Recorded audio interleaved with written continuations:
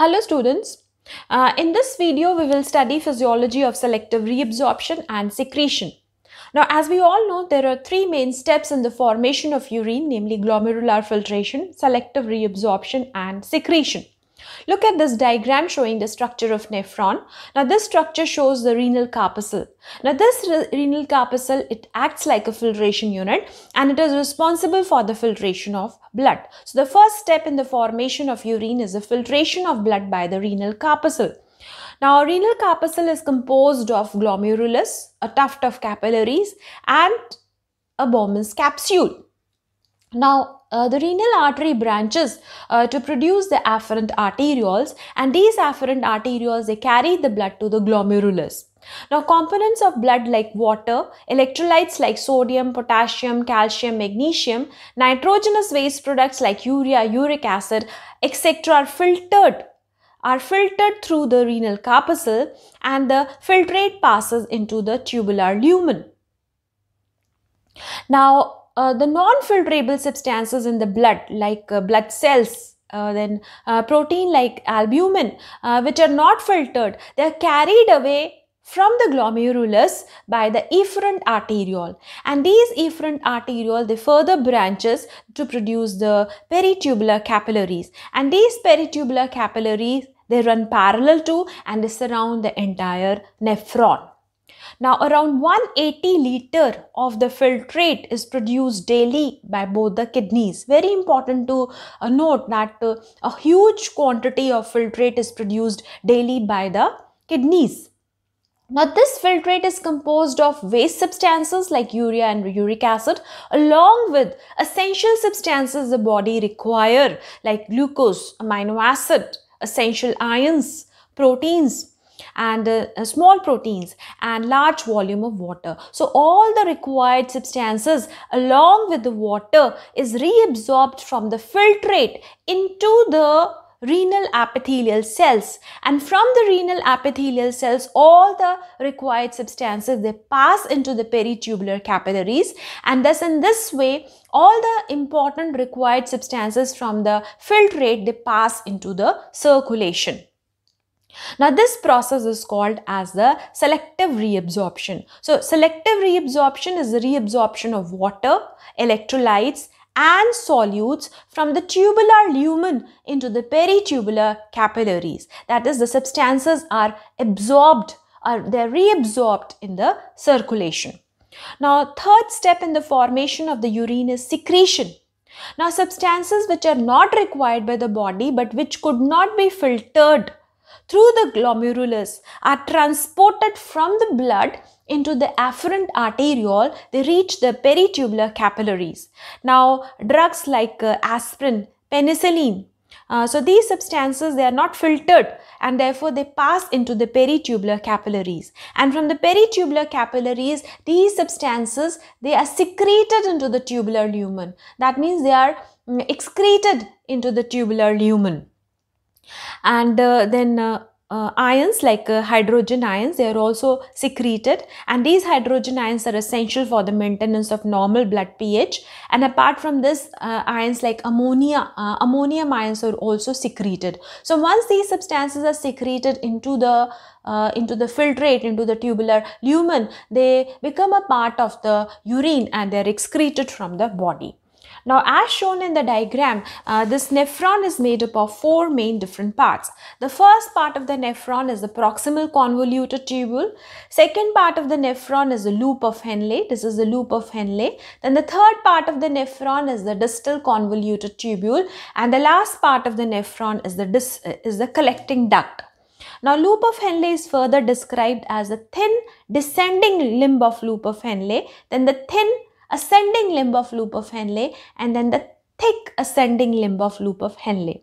Now, reabsorption and secretion occur in different parts of the renal tubule. Now, let's study this secretion and reabsorption in different parts of the tubular lumen. Now, let's understand the reabsorption and secretion in the first part of renal tubule, that is in the proximal convoluted tubule. Now, a majority of reabsorption All these substances are reabsorbed in the renal epithelial cells, and from there they move to the peritubular capillaries and are returned to the circulation. So majority of reabsorption occurs in the proximal convoluted tubule. About 65 to 70% of water, sodium and potassium in the filtrate, and apart from this 100% of the glucose, amino acid, vitamins in the filtrate, they are reabsorbed in the proximal convoluted tubule. From the filtrate, these substances they move to the renal epithelial cells, and from the renal epithelial cells, these substances they are carried to the peritubular capillaries and finally return to the circulation. Now, sodium is reabsorbed through the sodium hydrogen antiporter. So, this is a green color sodium hydrogen antiporter. Now, this clearly shows that the sodium is reabsorbed in the peritubular capillaries, whereas hydrogen ions, they are secreted or they are excreted into the lumen. Now, apart from this, 50%, around 50% of the chloride and variable quantities of calcium, magnesium, hydrogen phosphate are also reabsorbed into the peritubular capillaries from the lumen of proximal convoluted tubule. Now, absorption of bicarbonate is catalyzed by the enzyme carbonic anhydrase, and reabsorption of bicarbonate is essential for the maintenance of acid-base balance. Reabsorption of solutes from the proximal convoluted tubule to the tubular epithelial cells creates an osmotic gradient, and this osmotic gradient is responsible for the reabsorption of water into the peritubular capillaries. So this is about the reabsorption in the proximal convoluted tubule. Now, apart from this, ammonium ions, hydrogen ions and certain drugs, they are also secreted into the lumen, and they are secreted from the peritubular capillaries into the lumen of the proximal convoluted tubule. Now, next part of the tubule is the loop of Henle. Now, descending loop of Henle and ascending limb of loop of Henle. These portions of loop of Henle are highly specialized to reabsorb water and sodium respectively. Now, thin descending loop of Henle is highly permeable to water. There is unrestricted movement of water from this part of the loop of Henle, and around 15% of water entering the nephron is reabsorbed into the peritubular capillaries from the descending thin limb of loop of Henle, and this is accomplished by the process of osmosis. Now, as shown here in the diagram, urea freely diffuses into the lumen of descending limb of loop of Henle. Now, very important ion, sodium. Sodium is reabsorbed in the thick ascending limb of loop of Henle. Now, thick ascending limb of loop of Henle is impermeable to water, but here sodium is reabsorbed. Sodium is reabsorbed by sodium potassium 2-chloride cotransporter. So, this cotransporter is the sodium potassium 2-chloride cotransporter.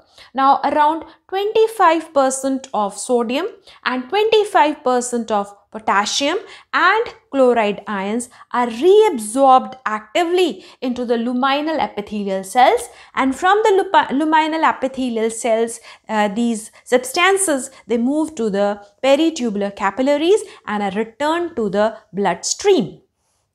Now, apart from sodium, potassium and chloride, calcium and magnesium are reabsorbed through the intracellular spaces present between the epithelial cells. So, these substances are also returned to the peritubular capillaries. So, we can say finally that majority of solutes filtered by the glomerulus have been recovered, have been reabsorbed along with majority of water, around 80 to 85% in this limb of loop of Henle. Now, let's talk about the Now this is a distal convoluted tubule, so let's talk about the reabsorption in the distal convoluted tubule. Now for the purpose of convenience and for the easy understanding, this distal convoluted tubule is divided into two parts. So this portion is the early distal convoluted tubule, whereas this part is a late distal convoluted tubule. So around 20 to 25 liters of filtrate reaches the early distal convoluted tubule, and this filtrate contains around 20% of original water and 10% of the sodium. Now out of this filtrate, around about 5% of sodium is reabsorbed into the peritubular capillaries from the early distal convoluted tubule.